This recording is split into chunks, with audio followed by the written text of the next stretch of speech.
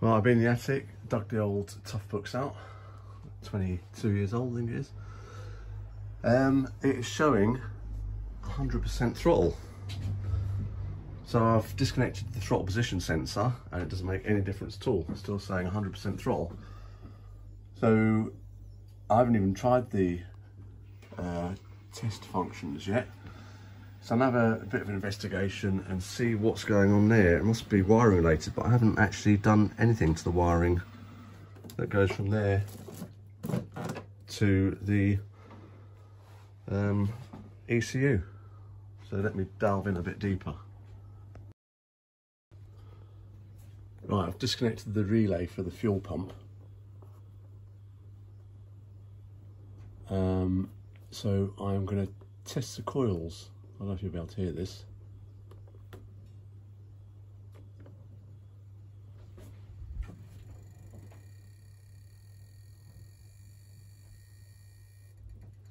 It sounds like that's working.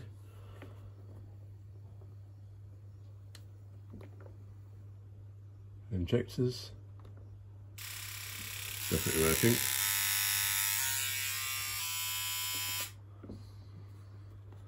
Alright, so coils and injectors are all working, which leads me to believe it's weird that it looks like the crank sensor's not throwing a signal, but I can test that somewhere.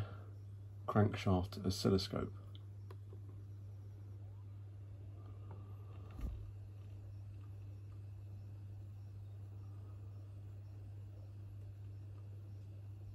Crank engine and cell results displays.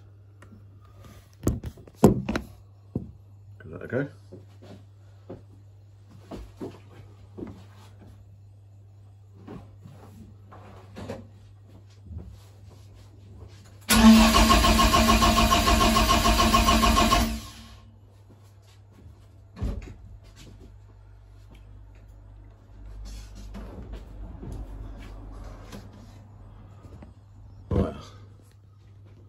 Oh, I didn't press gather, did I? Click gather.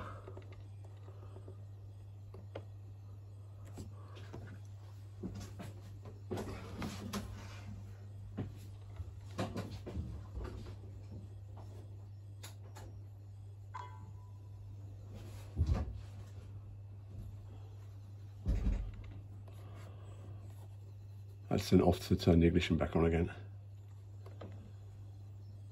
Ready to gather, click gather.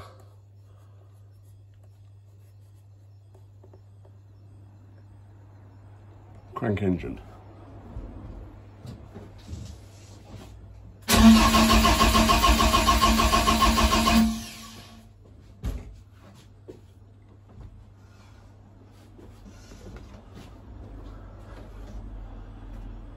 Nothing.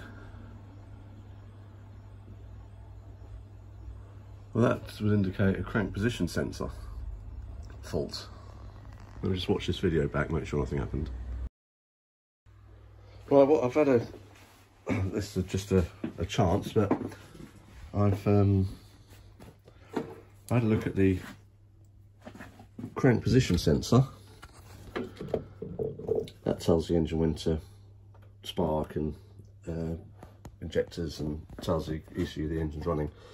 There was, because I've been doing such a lot of grinding, there was a bit of, because it seems to be magnetic, there was a bit of metal stuck to the crank position sensor. So maybe that might have been an issue.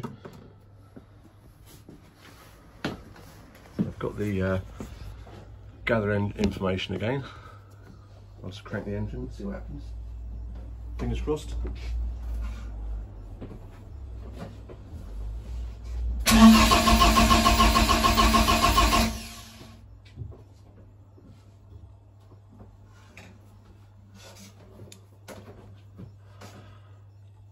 No, doesn't look like anything.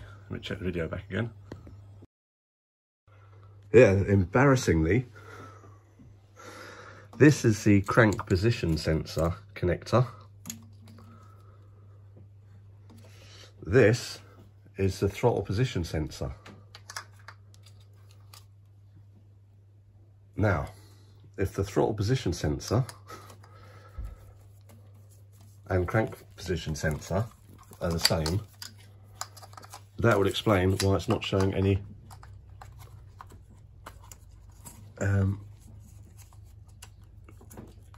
why it's saying full throttle.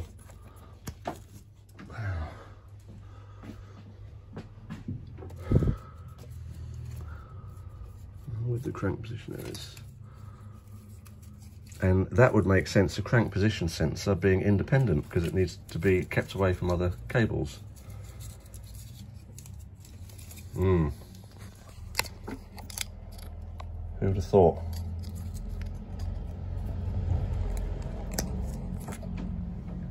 So if I go back onto the main screen and have a look and see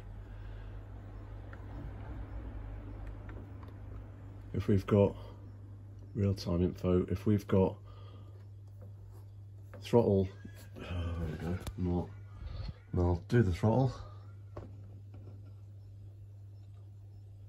100, not.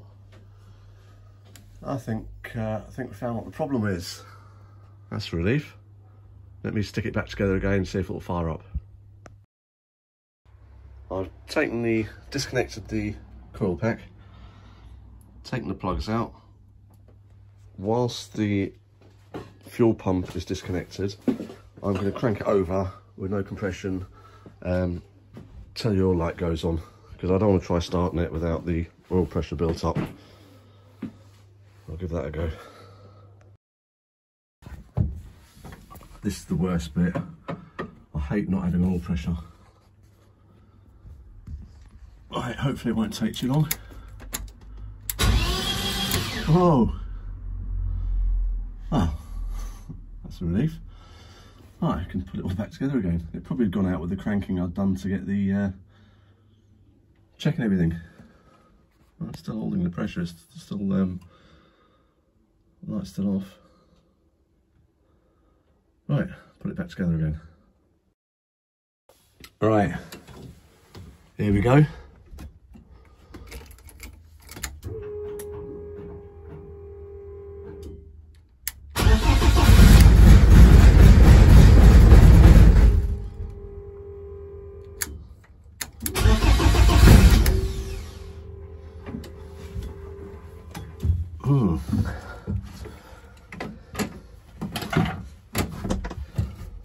That's a good sign. Near the throttle.